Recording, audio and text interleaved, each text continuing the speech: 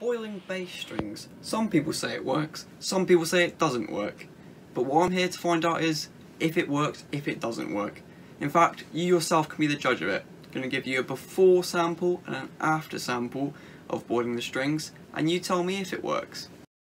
So, obviously, the first thing you're going to want to do is take off your bass strings. Then, once you've done that, pop on the kettle. This will make your time a lot less. Now with your strings off your bass, this is a brilliant time to give your whole bass a nice clean. So wipe down the fretboard, wipe down the body, just make it look really nice. Once the kettle's boiled, pour it into the pan. Once the water is in the pan, you can switch the hob on and wait for it to start bubbling. When you can see that the water's bubbling, then you want to put your strings in. Now make sure you coil them up really nicely so this doesn't happen what happened to me. Otherwise you're going to have to get your tongs and shove them into the water because you didn't coil them up nicely. Then if your water doesn't fill over all of the strings, you might want to just top it up a bit like I did.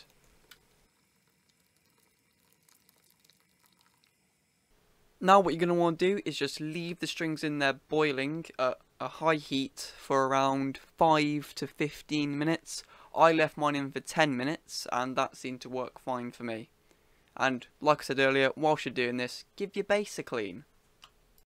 Now already by looking in the pan, we can see that around the pan and in the water it looks more dirty than it started. That means that this boiling is in fact working. So once you're satisfied with how long you've left your bass strings in the boiling water, lay down a few paper towels, get your tongs out, take the strings out of the pot and just lay them there to dry. Looking into the pan afterwards, you can see all the dirt that came off of our bass strings. The time has now come to restring your bass with your freshly boiled strings.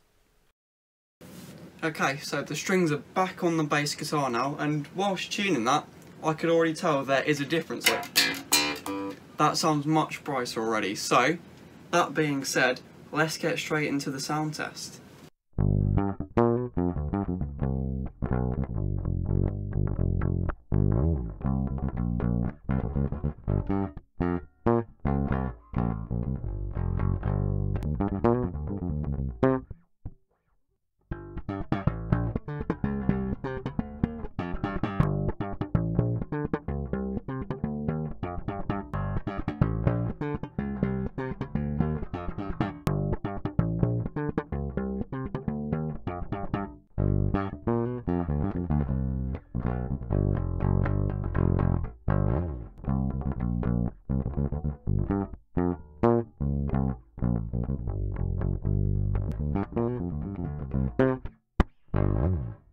So, what do you guys think? Did boiling the strings make the tone any better?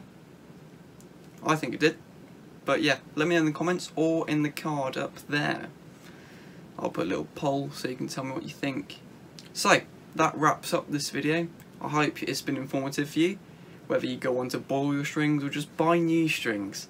But if you're in a really tight situation, you've got a gig next week, you can't afford any strings right now, pop them in the pot, boil them. Because in my situation, it appeared to work, but you can be the judge of that by the sound test. So, hope you enjoyed. Make sure to click like if you liked the video, subscribe if you want to see more, leave a comment, tell me how you think. See you in the next one.